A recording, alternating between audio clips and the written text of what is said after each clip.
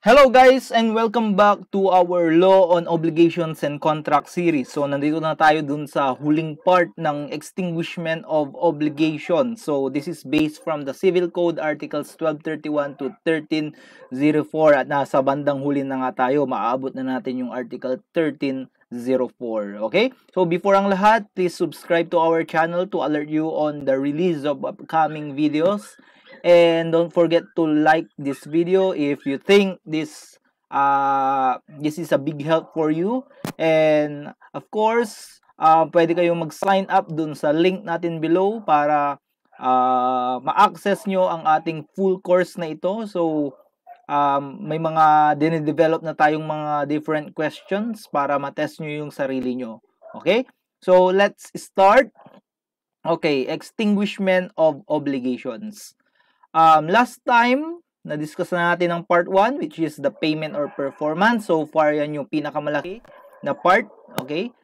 Okay, so ayan. Part 2, we discussed the special modes of payment, such as the application of payment, dacion, cession, and the tender of payment plus consignation, as well as other modes of extinguishment, such as the loss of the thing, condonation, and confusion. And nandito na nga tayo sa part 3, covering compensation and novation. So, from Articles 1278 to 1304. Okay, so let's start with compensation. Last time, nabanggit natin na there are different types of compensation. So, nandyan nga siya, 1, 2, 3, and 4. First, we have the legal compensation. Second, the conventional. Third, facultative. And lastly, the judicial compensation. So, explain natin in detail yung mga yan. Unahin muna natin yung legal compensation. Pag sinabi natin legal compensation, ito yung compensation that takes effect by operation of law and extinguishes both debts, okay, to the concurrent amount, even though the creditors and debtors are not aware of the compensation. So, it happens automatically. It doesn't require the consent of either the debtor or creditors tulad ng nasabi natin. So, this is based from Article 1290. So, ayan. Article 1278, compensation. So, ito yung general definition naman ng compensation. Okay? Regardless of what type. Ito yung Article 1278. Pero yun nga, yung Article 1290 na tinignan natin kanina, ito yung legal compensation. Okay? So, ayan.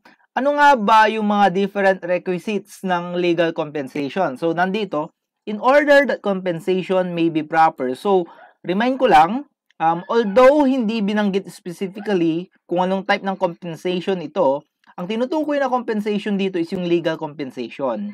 Okay? So, it is necessary. Okay? So, nandiyan yung word na necessary. So, ibig sabihin, dapat ma-meet nyo itong mga requisites na to. So, number 1, each one of the obligors be principally bound and that he be at the same time a principal creditor of the other. So, mamaya explain natin yan. May example pa tayo dyan. That both debts consist in a sum of money, or if the things due are consumable, they be of the same kind and also of the same quality if the latter has been stated. Okay? Number 3, the two debts are or be due. Number 4, they be liquidated and demandable. And lastly, that neither over neither of them there be any retention or controversy commenced by third person and communicated in due time to the creditor. So, isa-isayin natin.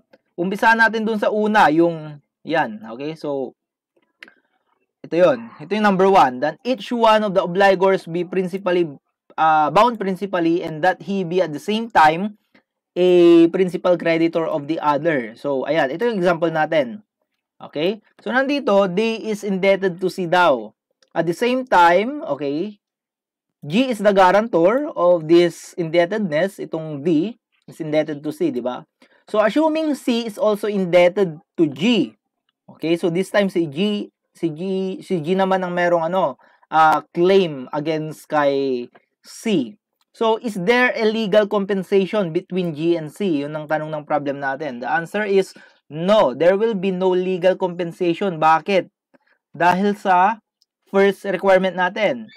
Each parties must be bound principally. So, what do we mean by bound principally? So, ito, i-ano natin, i-illustrate na natin. So, kung mapapansin nyo, meron tayong dalawang lumabas dito. So, si C daw ay principally liable kay G. However, si G is only subsidiarily liable to C. So, bakit natin nasabing subsidiarily liable lang siya? Okay? Dahil, malamang-lamang, dahil hindi siya principally liable. Dahil ang definition ng principally liable, ikaw mismo yung may utang. Pero in the case of G, secondarily liable lang siya or subsidiarily liable lang siya. Ibig sabihin, magiging liable lang siya if hindi nakakolect si C kay D. So, yun ang silbi ng guarantor, di ba? Kapag hindi makakolect si C from D dahil let's say insolvent na si D, pwede siyang mangolect against G, the guarantor. So, G is only subsidiarily liable to C, while C is principally liable to G. So, in this case, hindi niya na po na-meet yung first requirement that each of the obligors be bound principally. Okay? So, yan yung ibig sabihin ng bound principally. Okay? So, next. Legal compensation, okay, again, so this is now the second requirement that both debts consist in a sum of money, or if the things due are consumable, they be of the same kind and also of the same quality if the latter has been stated. Okay, so i-determine natin itong mga to kung pwede ba ang legal compensation sa mga to. So first, we have, yes, this is, okay, pwedeng magkaroon ng legal compensation dito sa first natin. So, D is indebted to C for 10,000. C is indebted to D for 9,000. Okay? So, take note, hindi kailangan na parehas yung amount. Ang required lang is dapat of the same kind sila, di ba? Of the same kind. So, parehong pera ang babayaran ng bawat isa. At syempre, kung mapapansin nyo, na-meet rin nila yung first requirement kanina na in-illustrate natin, which is si D ay principally bound kay C at si C principally bound kay D din. Okay? So, by the way, ang tawag dito, ito yung tinatawag nating partial compensation. So, mababasa nyo ito pagdating sa Article 1281. Okay? So, the first example natin ay pwedeng magkaroon ng legal compensation. The second one, there will be no legal compensation. Bakit? Hindi naman of the same kind yung obligation natin. Ito magbabayad ng 10,000, ito magbabayad ng specific ring. So, hindi pwedeng magkaroon ng legal compensation yan. And next example natin, hindi rin pwede dahil although magde-deliver sila pareho ng sugar, okay, pero hindi naman parehas ng klase ng sugar. Yung isa class A, siguro mas magandang klase ito kaysa dito sa class B. Okay, so in this case, hindi po pwedeng magkaroon ng legal compensation. Okay, dahil in violation ito sa ating second requisite. Next, okay, third requisite, that the two debts be due. So, very simple. Hindi na natin kailangan ng example dyan. Okay, kailangan yung parehong utang, kailangan nag-mature na. Kasi kung yung isa hindi pa nag-mature, hindi magkakaroon ng legal compensation. Ganun lang kasimple yun. So, dapat nag-mature na both yung ating mga utang para magkaroon ng legal compensation. Okay? So, by the way, hindi natin nasabi kung ano yung compensation. Ang mangyayari is once na-compensate, okay, nagkaroon ng legal compensation, wala nang liability yung dalawang parties, okay? Automatically. Automatic po yun. Wala na silang utang sa isa't isa. Yun ang mangyayari doon, okay? Okay. Next, pang-apat. So, this is the fourth requirement. They be liquidated and demandable. So, what do we mean by liquidated? Pag sinabi natin liquidated, na-determine na natin yung amount. Okay? So, in this case, tignan natin. X is indebted to Y for 10,000 by virtue of a debt. So, meron na tayong na-determine amount, which is 10,000. On the other hand, Y is also indebted to X by virtue of a court case, and the amount is not yet determined. So, in this case, hindi pa pwede magkaroon ng legal compensation by the very simple reason na hindi pa liquidated yung isang debt. Hindi determined pa lang. Malamang kung hindi pa siya liquidated, hindi pa rin siya demandable. Okay? So, ganun lang yun. Okay, so dapat liquidated na pareho. Alam na natin yung value pareho para alam natin if there will be only a partial fulfillment, di ba? Hindi whole partial fulfillment. There will be only a partial compensation, not a whole compensation or full compensation. Okay? And last requisite natin is that over neither of them there be any retention or controversy commenced by third persons and communicated in due time to the debtor. So, this is our example. A owes B 10,000. B owes A 10,000. So, okay yung first requisite natin, which is both are principally liable and then both debts are of the same kind. So, wala rin nabanggit with whether they are, what do you call this? They are already due. So, ang assumption dito, nag-due na nga. And of course, they are both liquidated kasi alam natin yung amount, parehong 10,000. Okay, so nakasalalay na lang ito sa fifth. Okay, fifth requisite. So, again, tingnan natin, B also owes C 10,000. Okay. Actually, given the circumstances ni A and B, pwede nang magkaroon ng compensation nito dito based on requisites number 1 to 4. However, itong number 5, okay, anong nangyari? C causes the garnishment of the credit of B. Ang nangyari, okay, si C, nag-ano ng garnishment. So, kung ano man yung garnishment, isearch na lang natin. Pero, ang naging result ng garnishment ay, kailangan bayaran muna ni B yung utang niya kay C. So, in this case, si B, kapag nagbayad siya kay C, anong mangyayari? Okay? Kung, tawag dito, A not to pay B, 10,000 as, okay? Kasi, what if 10,000 na lang ang pera niya, di ba? What if 10,000 na lang ang pera niya? So, kapag automatically nagkaroon ng compensation between A and B, wala na, extinguish na yung utang nila pareho. Pero, wala nang pambayad si B kay C. If 10,000 na lang yung pera niya. So, yun ang tinitingnan natin dito. So, in this case, hindi pa magkakaroon ng legal compensation dahil merong pang controversy na kinommence ng third person. At yung third person na yun, sa perspective ni A and B ay si C. Diba? Sabi ni C, ako muna dapat ang babayaran ni B. Okay, so hanggang hindi pa siya nagbabayad sa akin, hindi muna siya dapat magbayad kay A. Okay? So, ganun yon. So, kung wala pang karapatan magbayad si B kay A, ibig sabihin, hindi pa pwedeng magkaroon ng legal compensation between A and B dahil hindi pa pwedeng ma-extinguish yung utang ni B kay A. So, ganun lang kasimple yun. Okay? So, in this case, hindi pa pwedeng magkaroon ng legal compensation. That is number 5 or our fifth requisite under legal compensation. Okay, next, Article 1280. What is Article 1280? Anong sinasabi dito? Notwithstanding the provisions of the preceding article, the guarantor may set up compensation as regards what the creditor may owe the principal debtor. So, kung hindi nyo ito naintindihan, let's give an example. Okay? Okay.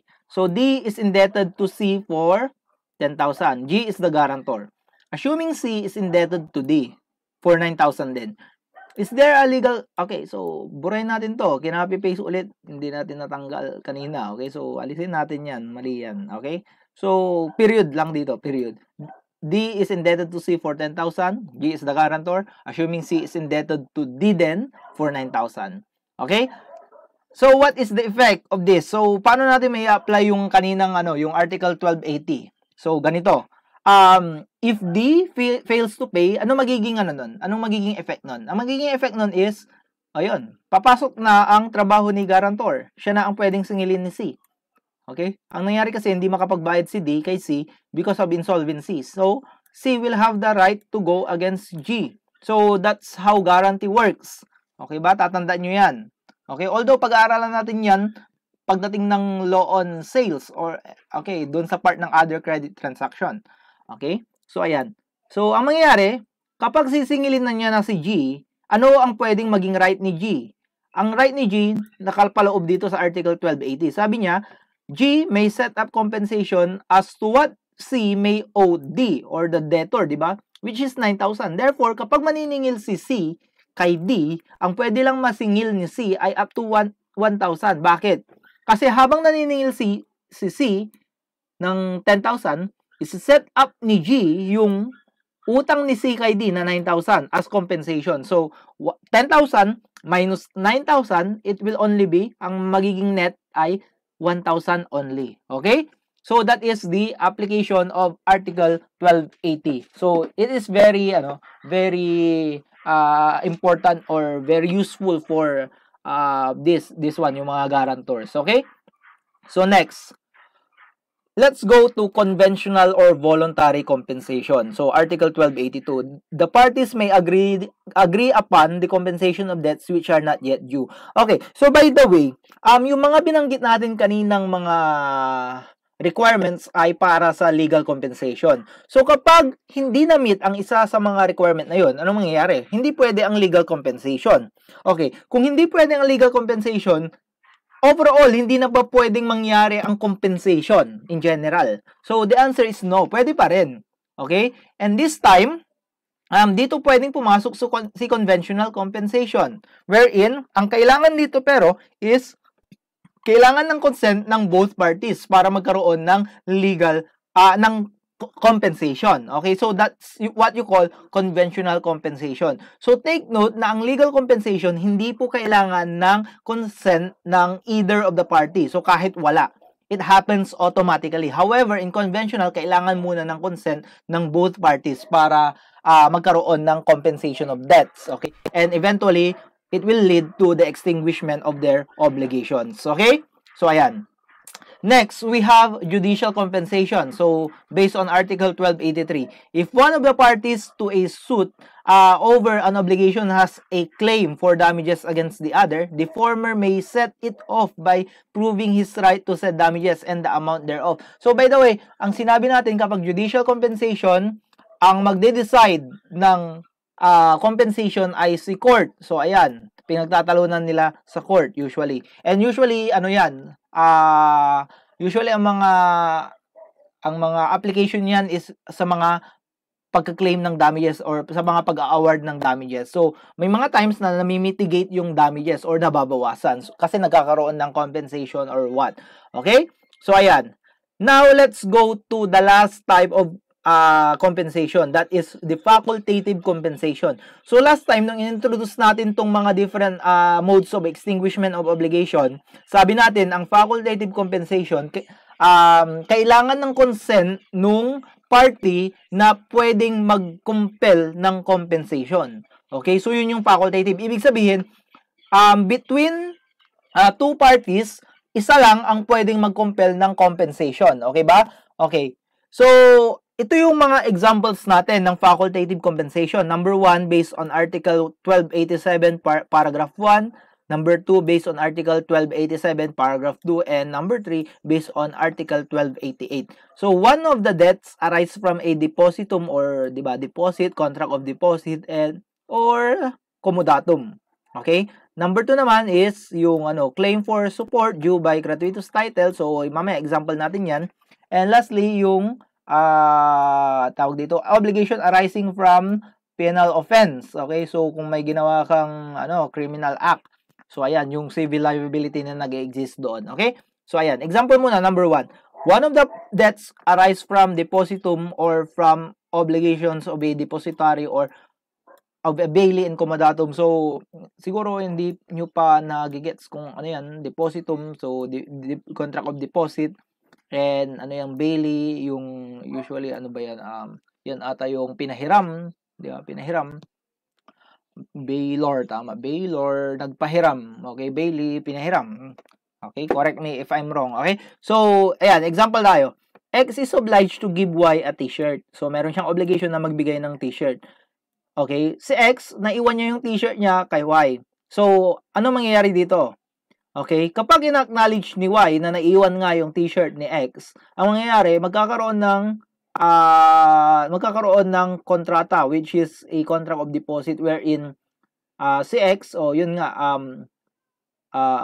habang hindi pa kinukuha ni X yung naiwan niyang t-shirt kay Y, may obligation si Y na syempre, wag parang kumbaga, wag gamitin, wag whatsoever, yung panatilihin sa tamang condition whatsoever, parang gano'n, di ba? And kapag kinlaim na ni X, may obligation si Y na ibalik, okay, ibalik yung t-shirt kay X kasi naiwan niya lang yan, okay? So, ganito ang tanong, okay? Pwede bang sabihin ni Y na, okay, X, di ba meron kang obligation sa akin na bigyan mo ako ng t-shirt, okay? At may naiwan kang t-shirt dito. Pwede bang yun na lang yun? Okay? Hindi. Actually, hindi siya nagtatanong. Yun na lang yun kukunin ko na lang to, sa akin na lang to. So, pwede ba yun? Pwede bang mag-claim ng compensation? Kasi basically, magkakaroon ng compensation doon di ba? Parang kumbaga, kapag pumayag si X, okay, ang tawag dito is, yun nga, wala na silang obligation pareho. Si X, hindi na magbibigay ng t-shirt. Si Y, hindi niya na rin kailangang ibalik yung t-shirt na yun, na naiwan, okay? So, pwede ba yun? Pwede bang i-compel ni Y si X na wag niya na lang kunin kasi yun na lang yung pambayad niya dun sa t-shirt na obligado siyang ibigay. Okay? So, pwede ba yun? The answer is no. Okay? Ang may consent dito actually is, or ang kailangan ng consent dito in this facultative compensation example ay si X. Okay? So, si X ang kailangan ng consent. Okay? So, kung hindi pumayag si X, wala. Okay? Pero kung pumayag si X, okay lang. Okay? So, this is a facultative compensation turn to conventional, di ba? Kapag pumayag si X, okay? Yun ang mangyayari. Okay? Pero what if si X mismo ang nagsabi na, Y, di ba naiwan ko yung t-shirt dyan sa'yo? Okay? At sinabi ko last time na bibigyan kita ng t-shirt. Okay, yan na lang yun. Wag mo na, hindi ko na lang kukunin. So, pwede yun. So, this is facultative compensation. Dahil yun nga, yung si X, siya yung pwede. Okay? Siya yung pwedeng mag-compel ng compensation. Si Y hindi pwede in this case. Okay? In a contract of deposit. So, next. Let's go to a contract of comodatum. So, ganun din. Okay? Same concept. Okay? Yung isa, hindi pwedeng mag-compel ng compensation. Yung isa lang ang pwede. So, in this case, hulaan nyo nga kung sino ang pwedeng mag-compel ng compensation. So, ang nangyari dito is, si X obliged to give Y a laptop. So, meron siyang obligation ng bibigay ng laptop kay Y. And si X, nagpahiram ng laptop kay Y. So, this is basically a contract of comodatum. Okay, so ang tanong, pwede bang sabihin ni Y na, di ba, bibigyan mo akong laptop, yung pinahiram mo sa akin, yun na lang yun. Pwede ba yun? The answer is no. Dahil, again, in this situation, si X ang merong right to right of or right of compensation. So, in this case, yun nga, kapag pumayag si X, okay lang, di ba? Magkakaroon ng compensation. Pero kung hindi siya pumayag, hindi pwedeng ipilit ni Y. Okay? And ganun din, kapag si X ang, tawag dito, kapag si X naman ang nagsabi na, di ba meron akong promise sa'yo na bibigyan kita ng laptop. Okay, yung pinahiram ko sa'yo, wag mo na lang ibalik. Yan na yun. So, pwede yun. Okay? Magkakaroon ng compensation doon. Dahil si X naman yung, kumbaga, kailangan ng consent dito sa facultative compensation na ito. Okay, next. Let's go to the second example. Okay, up against a creditor who has a claim for support due by gratuitous title. So, what is this? Okay, guys, in this example, we have W is the ex-wife of H. So, basically, hiwalay na sila, nag-divorce na, or nagpa-annul. So, H was ordered by the court to give monthly support of 50,000 to W for their children. Okay, so, for their children. W is indebted to H. So, may utang si W kay H for 50,000 din. So, nagkataon. Assuming at a specific period of time, both the death of H, which is to give a monthly support of 50,000, and the death of W are due. Okay? So, ang tanong, in this case, sino ang pwedeng mag-compel ng compensation in this case? Okay? Ang pwedeng mag-compel ng compensation in this case is si wife. Okay? Si wife. Pwedeng yung sabihin na husband, or I mean ex-husband, wag mo na lang ipapadala yung monthly support mo na 50,000 dahil yun na lang yung pambayad ko dun sa utang ko. Okay? So, pwede yun. Pero, hindi pwedeng sabihin ni H na ex-wife, hindi na lang kita padadalahan ng 50,000 na support dahil meron ka pang utang sa akin na 50,000. So, yun na lang yung pambayad mo. Hindi pwedeng hindi niya pwedeng ipilit, i-compel yung ganong klaseng compensation. So, medyo unfair yung situation natin in this case. Pero, ganon talaga sa facultative compensation. Isang party lang ang, kumbaga, pwedeng mag-compel ng compensation. Okay? And let's go to our last example. One of the debts consists in civil liability arising from a penal offense. Okay, so example, X is indebted to Y for 100,000. Y attempted to kill X. Because of the shock, X was awarded by the court ng 100,000 damages. Y was also criminally prosecuted. So, ang mangyayari dito, in this case, yung utang ni X na 100,000, pwedeng makompensate yun. So, sino ang pwedeng mag-compel ng compensation in this case? So, obviously, it will be X. So, si X, pwede niyang sabihin na, Y, habang kinakausap niya habang nakakulong, okay? So, Y, okay? Y. Kahit wag mo nang bayaran yung 100,000 na damages na inaward sa akin ng court, pero quits na tayo. Hindi ko na babayaran yung utang ko sa'yo. Okay? So, pwede yun. Actually, pwede yun. Pwede niyang i-compel yun. Pwedeng ipilit yun. However, hindi pwedeng ipilit nung kabilang party, which is si Y. Hindi niya pwedeng sabihin na, hindi ko na babayaran yung damages sa'yo kasi meron ka namang utang sa akin. Hindi pwede yun. Okay? So, ang pwedeng mag-compel in this case ay si X. Okay? So, tatandaan nyo yan. That is the different examples of facultative compensation. So, next, Article 1284. Anong application nitong Article 1284? When one or both debts are rescissible or voidable, they may be compensated against each other before they are judicially rescinded. Okay, so meron tayong example pala dito. A owes B 10,000. Subsequently, A through fraud was able to make B sign a promissory note that B is indebted to A for the same amount. So, the same amount na 10,000. So, nangyari dito, nagkaroon ng obligation, dati mayroon ng obligation si A to B na 10,000. Again, at nagkaroon din ng obligation din si, sino to? Si B kay A. Pero, through fraud, itong contract na to ay voidable. Ito, valid to. Ito, voidable. Okay? Kapag isa sa mga obligation ay voidable, pwede pa rin magkaroon ng compensation. So, yun ang sinabi dito eh. Okay, when one or both debts are rescissible or voidable, they may be compensated against each other before they are judicially rescinded or avoided. Okay? So, pagdating ng contracts kasi, mapag-aaralan nyo kung ano ba ang ibig sabihin ng mga voidable contracts, rescissible contract, or whatsoever. Okay? Pero for now, okay, theory lang muna tayo. Yun nga, pwede pa rin magkaroon ng compensation dito. Okay? Basically, generally, okay? So, 1284. Next, 1285. What is 1285? The debtor who has consented to the assignment of rights made by a creditor in favor of a third person cannot set up against the assignee the compensation which would pertain to him against the assignor unless the assignor was notified by the debtor at the same time he gave his consent that he reserved his right to the compensation. So, moving on, if the creditor communicated the cession to him but the debtor did not consent thereto, the latter may set up the compensation of the debts previous to the cession but not of subsequent ones. If the assignment is made without the knowledge of the debtor, he may set up the compensation of all credits prior to the same and also later ones until he had knowledge of the assignment. So, ito, i-summarize natin ito. This is compensation when habang ina-assign yung mga debts, okay? So ang nangyayari kasi dito, is mamaya pag may example tayo makikita nyo, okay? Mamaya makikita nyo. Pero for now, ayan, meron tayong ginawang summary na table dito, okay?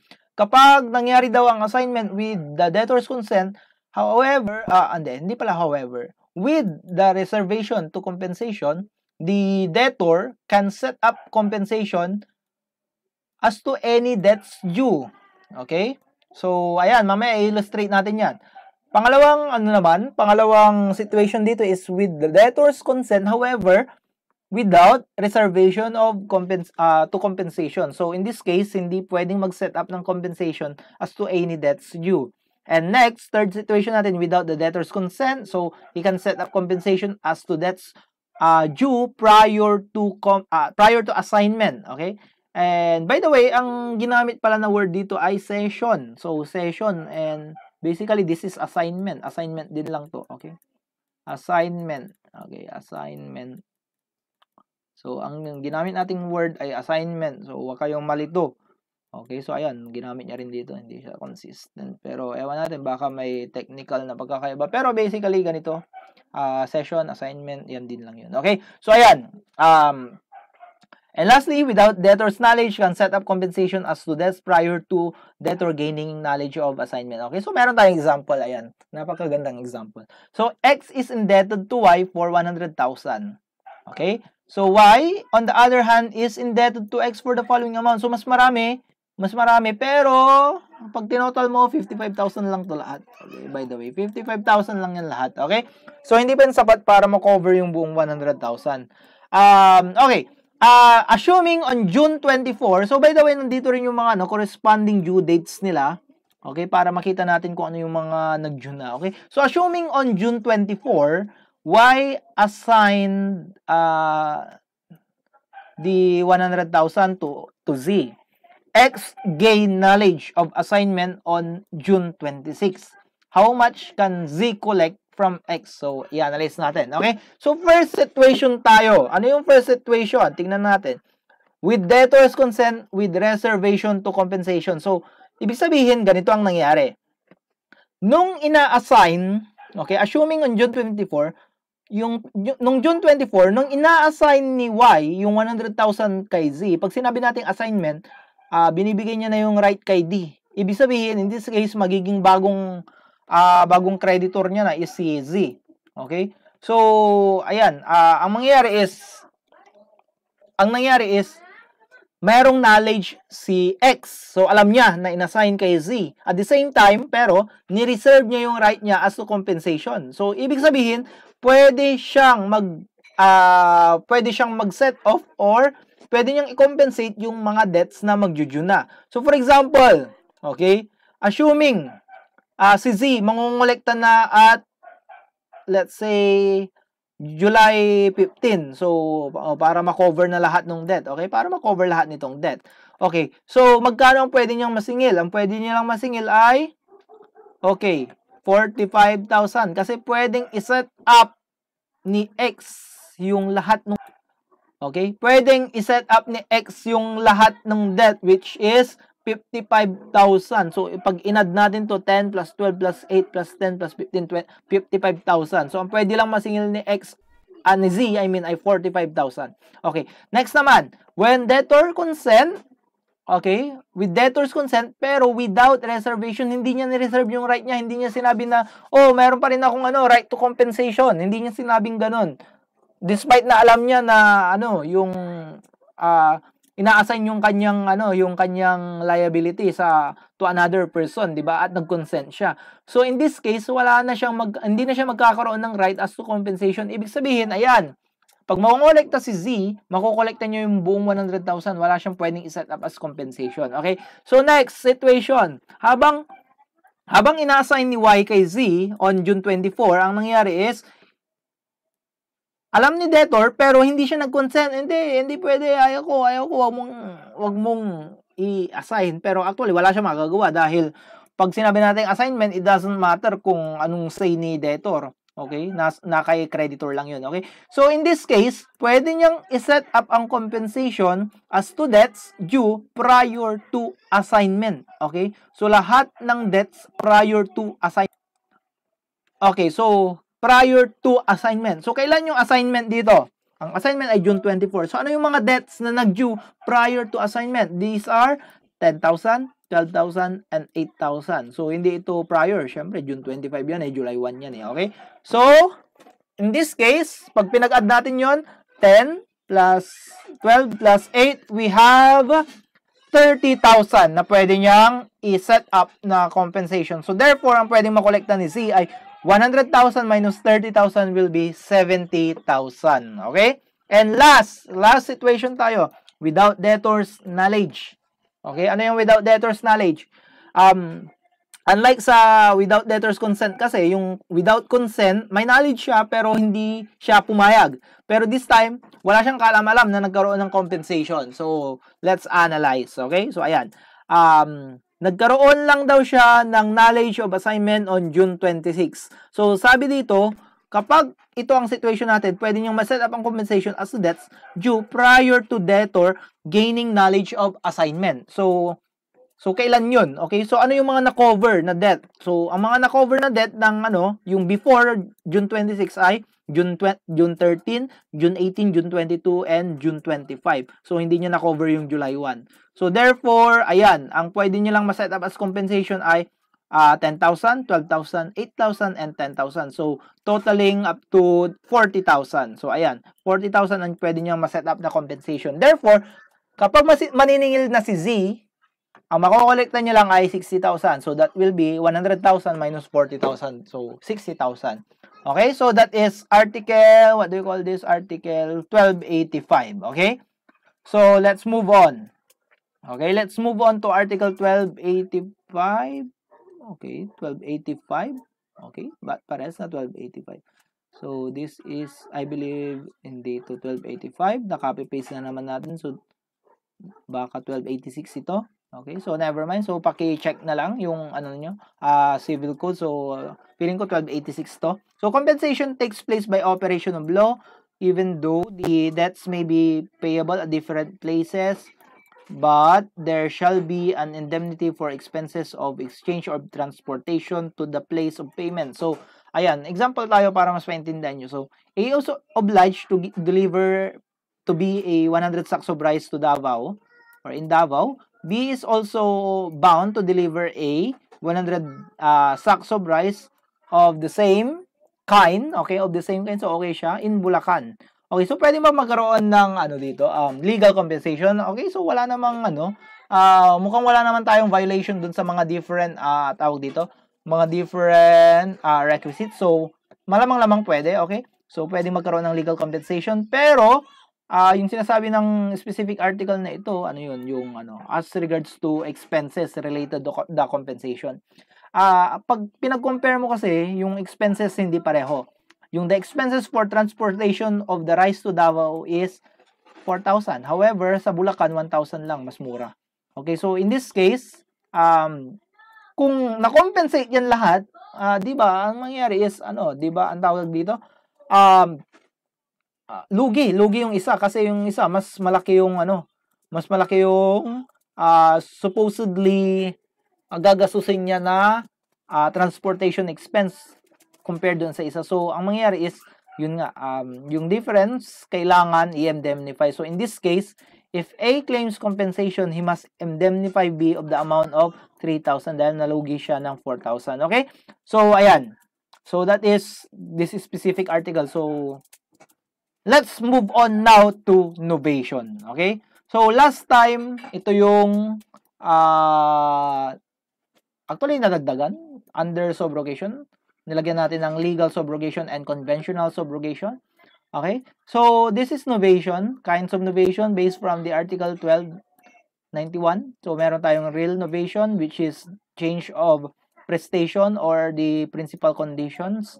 Okay, affecting the different obligations natin. And then we have personal novation wherein we replace the subjects involved in the obligation. It's either the debtor or the creditor. So kapag change in debtor, that is what you call substitution. However, if it is change of creditor, that is called subrogation. Okay, so isa-isay nating explain tong mga to. Okay?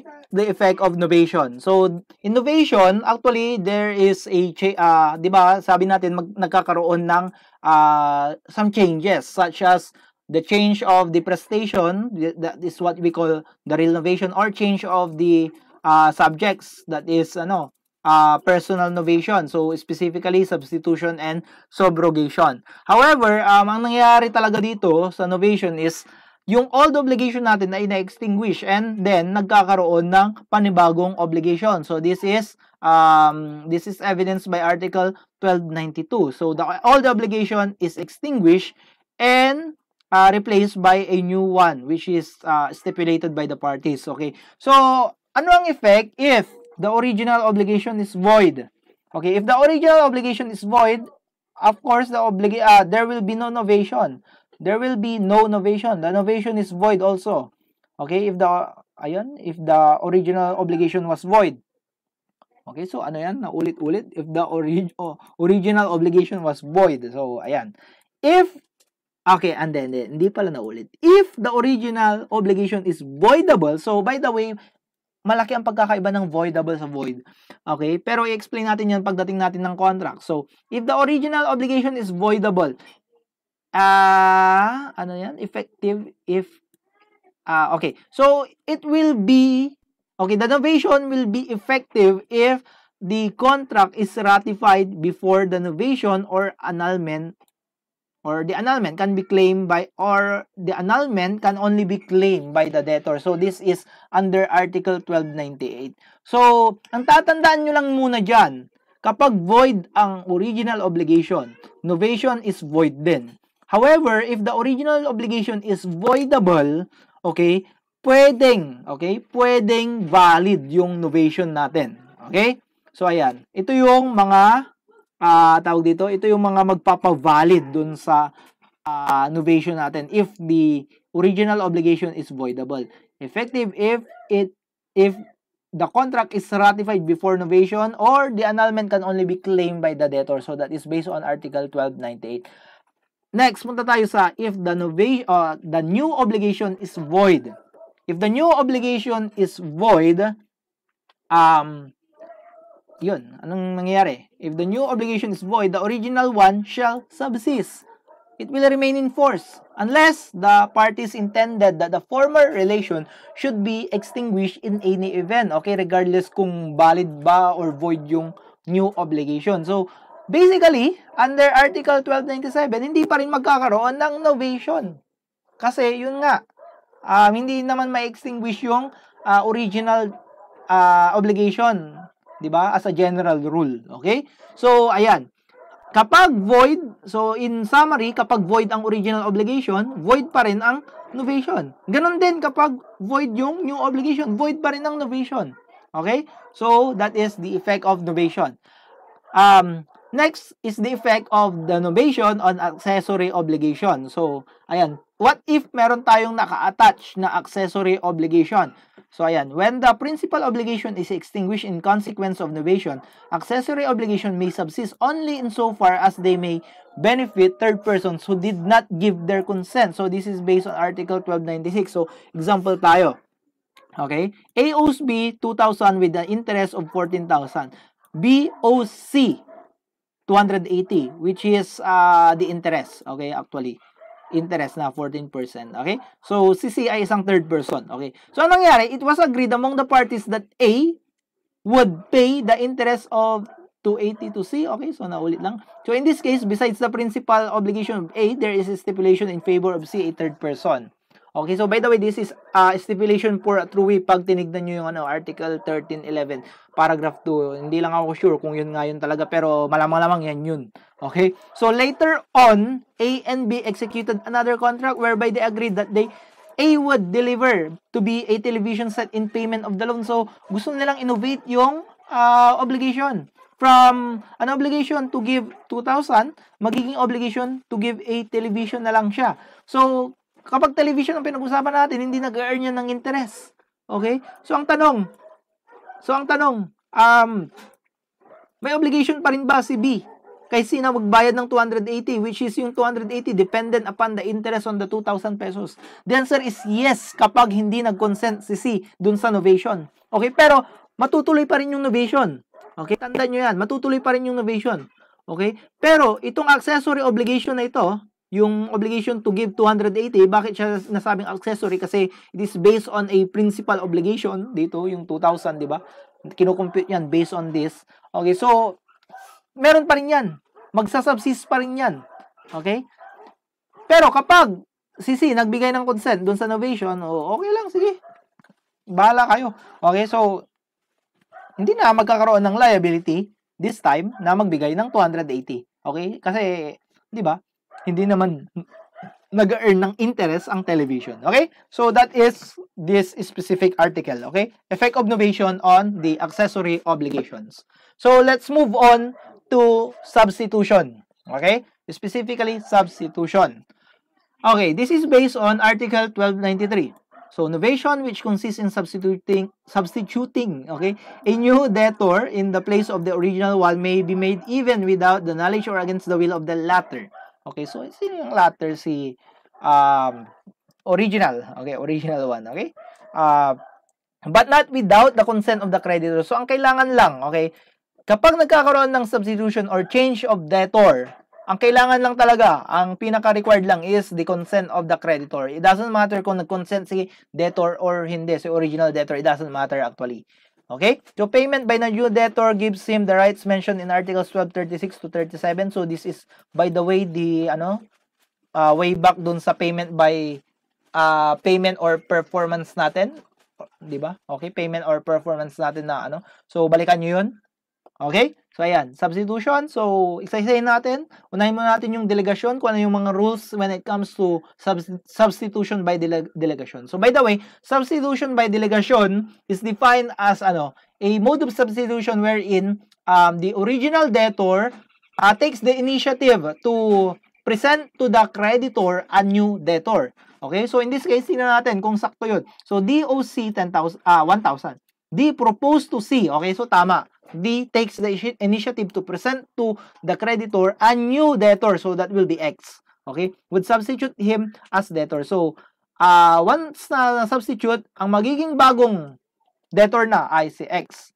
Okay? So, it will become X owes C 1,000 na. Okay? C agreed to the proposal. If at the time of the delegation, X was already insolvent, but his insolvency was neither of public knowledge. Okay, so by the way, before we proceed with that, kapag nagkaroon ng delegasyon, okay, substitution, this is a type of novation, tatandaan nyo. Okay, ang mangyayari is, yun nga, may extinguish na yung obligation ni C. Okay, the effect will be, may extinguish na yung obligation, ni C. Okay, in effect, ay may extinguish na yung obligation ni D, yung original debtor. Okay ba? Pero ang tanong, once na na-extinguish yung obligation niya, wala na bang way para ma-revive yung kanyang obligation? So, ayan. Sasagutin natin yan. C agreed to the proposal if at the time of the delegation, X was already insolvent, but his insolvency was neither of public knowledge nor known to D, then D is not liable.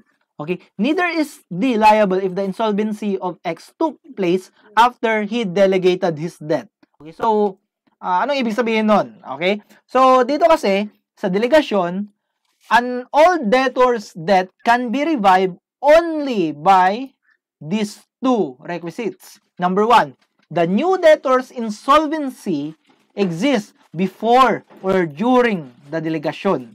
Okay? Or that's the time kung kailan sinasubstitute na, di ba? And number two, N yan na N. Okay? So, kailangan ma-meet yung dalawang yan para ma-revive. And, okay, the old debtor has knowledge of insolvency or number two, so or if he has none, but the new debtor's insolvency is of public knowledge. Okay? So, balikan natin yung example. Kapag si X, at the time of delegation, when si D, pinropose niya kay C yung na may bago ng credit, may bago ng debtor, ibig sabihin, one step, nakakuha na tayo ng one step para magkaroon ng revival dun sa debt, di ba? Okay, so the next, next step is, number two, is if either the debtor has knowledge. So, di ba, kapag may knowledge siya, so parang may halong pangloloko yun. Kasi, at the moment na dinedelegate niya kay X yung kanyang debt is, alam niya pala na insolvent na si X at that moment. Pero, yun, pinresent niya pa rin kay C at ito namang si C kasi hindi niya naman kasi alam kung insolvent tong si X or hindi. O, yun, inaccept niya. Okay, so yun parang may halong pangloloko. Okay, so in that time, okay, at that moment, pwede nang ma-revive yung kanyang debt. Pwede nang ma-revive. Okay, pero what if wala siyang knowledge? Okay, what if wala siyang knowledge? Pinropose niya si X as a new debtor pero wala siyang knowledge na insolvent na pala siya at that moment. Okay? Hindi na ba pwedeng ma-revive yung kanyang debt? So, generally, hindi ma-revive yung kanyang debt. Okay?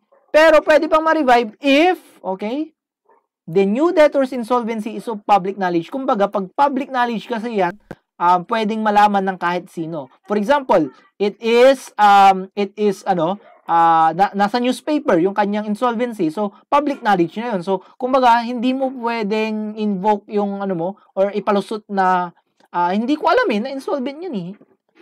Okay? Hindi ko naman nabasa sa newspaper na insolvent yan, hindi mo pwedeng idahilan yun yung ganung klaseng reason para hindi ma-revive yung debt sa'yo. So, at that time, pwedeng ma-revive yung debt. Okay? Ibig sabihin, kung sakali, yun nga, malamang hindi makakasingil si C kay X eh. Kasi, insolvent siya.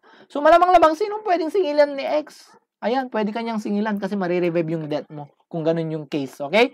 Basta na-meet itong dalawang to. Tatandaan nyo lang, na-meet itong dalawang ito, number 1 and number 2. Okay, so this is based on Article 1295. Okay, so next, let's go to expromission. Okay, so pag sa expromission, ang pagkakaiba lang naman ay, yung kanina kasi, pag delegasyon, kumbaga dinelegate, okay, dinelegate ni old debtor sa new debtor yung kanyang debt. Pero sa expromission, it's actually the new debtor who takes the initiative to present himself as the new debtor to the creditor.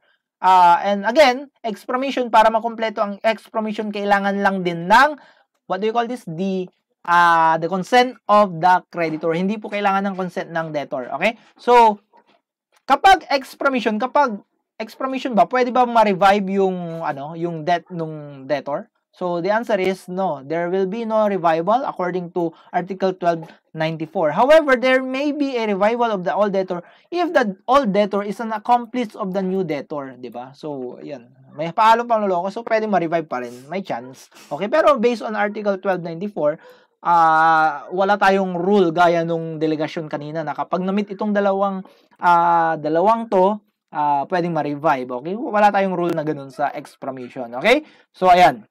Yun po yung expromission. Okay, next, let's go to subrogation. Itong concept ng subrogation na discuss na natin ito dun sa payment. Actually kasi itong novation, papuntang payment, medyo pa rin siya eh. Medyo connected pa rin siya kasi may mga mabdi-discuss tayo ditong mga concepts na parehas or based siya dun sa mga concepts ng payment. Okay? So, ang subrogation po, it transfer to the person subrogated the credit with all the rights thereto appertaining either against the debtor or against third person, be they guarantors or possessors of mortgages subject to stipulation in a conventional subrogation. So by the way, yung last time kasi, di ba, na na-discuss natin sa payment or performance, meron yung instance doon na kapag yun nga, merong consent ng debtor, yung tawag dito, yung pagbabayad ng isang third person, ang mangyari, it's masusubrogate yung third person na yun to all the rights which the creditor have. So, for example, hindi ka makasingil doon sa debtor, pwede mong i-foreclose kung ano man yung mga chattel mortgages or kung anong klaseng mga mortgages or other securities na meron dyan. Okay, so kasi subrogated ka sa lahat ng rights. So, this is, again, parehas lang na concept pagdating dito sa subrogation under novation. Okay? So, there are two types of subrogation. We have the legal subrogation and later on, we will have the conventional. Okay? Pero unahin muna natin itong legal subrogation. So, nagkakaroon ng legal subrogation if, okay? Inulit ko, if, okay? If, when a creditor pays another creditor who is preferred, or when a third person not interested in the obligation pays with the express or tacit approval of the debtor, or when, even without the knowledge of the debtor, a person interested in the fulfillment of the obligation pays without prejudice to the effects of confusion as to the latter's share. So, by the way, balikan nga natin yung subrogation. Ano bang nangyayari sa subrogation? This is the change of creditor, di ba? Yung substitution kasi change of debtor yun. Ito naman, change of creditor. Okay? So, for example, okay. Ito, magbigay tayo muna ng example. A owes B 1,000 secured by a first mortgage on the land of A. A also owes C 2,000. The debt is unsecured. Under the law, B is preferred creditor. So, this is an example of preferred creditor. Pero, mamaya muna natin explain yan. Okay, so explain muna natin yung subrogation in general muna. So, ang nangyari dito,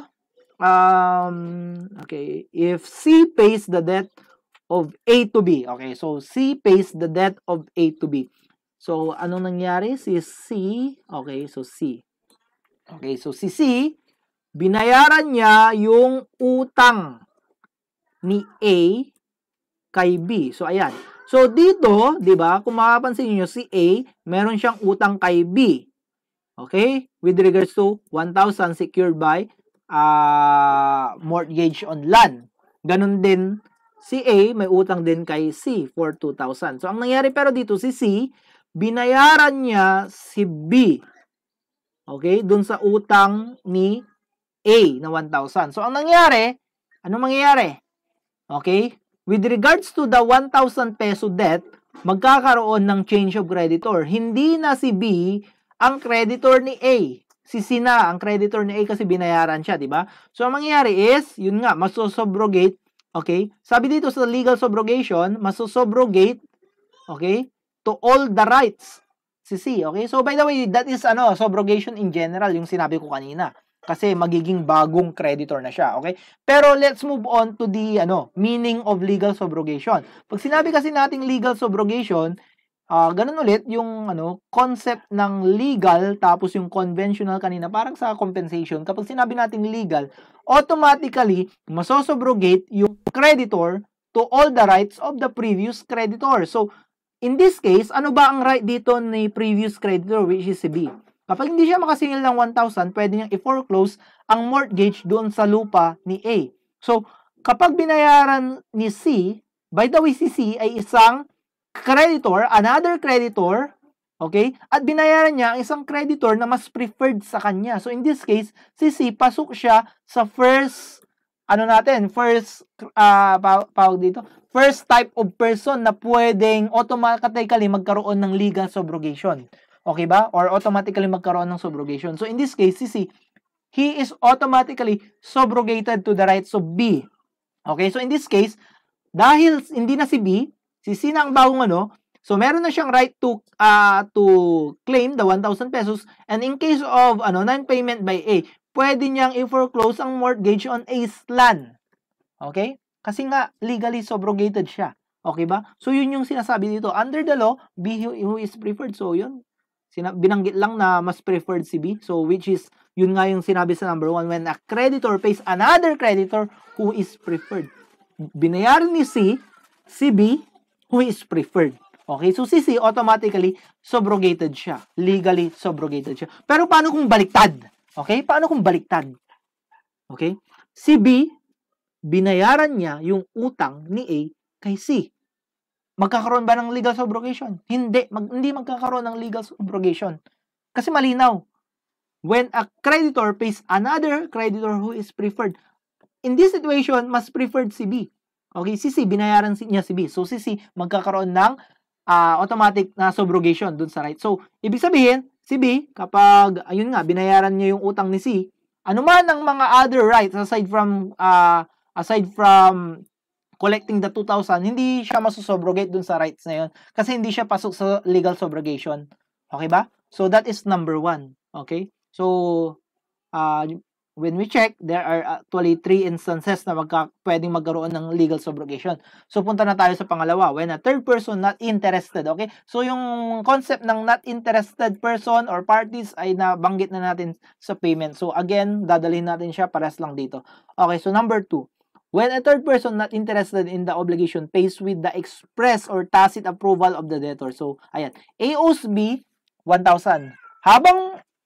Si C, binayaran niya si B. Binayaran niya yung utang ni A kay B with the express or implied consent of A habang binabayaran niya. So, in this case, magkakaroon ng legal subrogation. Dahil, yun nga, may consent ni debtor. Okay? So, in this case, C will be subrogated to whatever rights the previous creditor have. Okay? So, yun ang mangyayari dyan. And number 3, when even without the knowledge of the debtor, it doesn't matter kahit na walang knowledge or kahit hindi siya pumayag, kapag isang interested person ang nagbayad ng isang obligation, okay, syempre without prejudice to the effects of confusion or as to the latter share, magkakaroon pa rin ng legal subrogation. So, in this case, okay, example, supposing the same example, C is guarantor of A. So, yung same example natin, ito, okay? Suppose C is the, Okay, so C pays B. Ano yan? Suppose.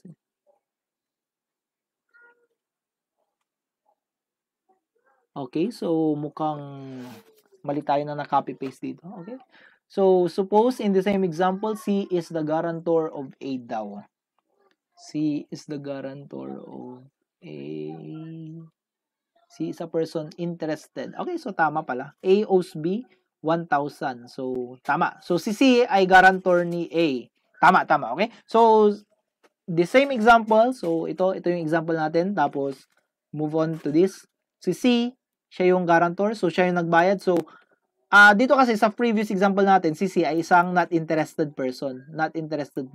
Pero in this case, dahil siya daw ay guarantor ni A, malamang namang interested person siya. Okay? So, C is a person interested in the fulfillment of the obligation of A as he would be benefited by the extinguishment. If C pays even without the knowledge of A, C is subrogated to all the rights of B. So, if ever may right si B to foreclose a certain mortgage or whatsoever, or pledge or whatsoever, pwedeng makuha yun ni C kasi siya ay isang interested person. So, confusion takes place in the person of C, hence the guarantee extinguished but the principal obligation still subsists. Okay, so may extinguish yung guarantee dito. Actually, halos pares din to dun sa nag-discuss natin under payment. Okay, so next, conventional subrogation. When we talk about conventional subrogation, these are the instances or the situations wherein hindi siya pasok doon sa legal subrogation, yung 1, 2, 3 na in-illustrate natin dito. Hindi siya pasok dyan. So, pwede pa rin magkaroon ng subrogation basta merong consent ni third person, consent ng original parties. Okay? So, ayan. Basta merong consent ng lahat. Yun lang ang kailangan dyan. That is what you call conventional subrogation. Napag-usapan ng lahat. Okay? So, next. Meron ding tinatawag na partial subrogation. So, what is partial subrogation? A creditor to whom a partial payment has been made may exercise his right for the remainder and he shall be preferred to the person who has been subrogated in place in virtue of the partial payment of the same credit. Okay. So, example, D is indebted to C for 10,000. C or X pays C 6,000 with the consent of D. Okay. So, in this case, ano siya, with the consent of D, so pasok siya sa legal subrogation. Pero, ang binayad lang kasi 6,000 out of the 10,000. So, nagkaroon ng legal subrogation pero partial subrogation lang. So, there is partial subrogation as to the amount of 6,000. So, basically, ang nangyari, nahati yung debt, yung 10,000. Nahati siya between 6,000 and 4,000. Okay? So, yung 6,000, utang na yun ni D kay C. And then, kay X, kasi siya yung nagbayad. And then, yung natitirang 4,000 ay utang niya pa rin kay C. Okay? Pero ang tanong, if kulang yung pambayad ni D, kanino muna magbabayad? Okay? So, D remains the creditor with respect to the balance. Okay? Thus, two credits subsist. In this case, in case of insolvency of D, C is preferred to X. Okay? Ang una mo nang babayaran is yung original debtor. Original creditor, nung 10,000 na yun. Okay? So, that is the rule in partial subrogation. So, in terms of partial subrogation, ang magiging preferred in terms of insolvency or kapag kulang yung pambayad ng debtor is yung original debtor muna. Okay? So, that is our last topic for the extinguishment of obligations and also to the whole obligations topic. So, by next meeting, contracts na tayo. Okay? So, medyo tricky ang contracts pero so far, mas madali naman siya compared sa obligations. Okay? So, again, please don't forget to subscribe to our channel to alert you on the upcoming release. So far, nakakapag-upload na po tayo araw-araw. So, hopefully, maging consistent tayo. Okay? So, don't forget to like the video if you find it helpful. Okay? And again, merong link sa description to test yourself. Okay? So, coming up next, we have contracts, the general provisions of contracts. Okay? So, see you on the next video.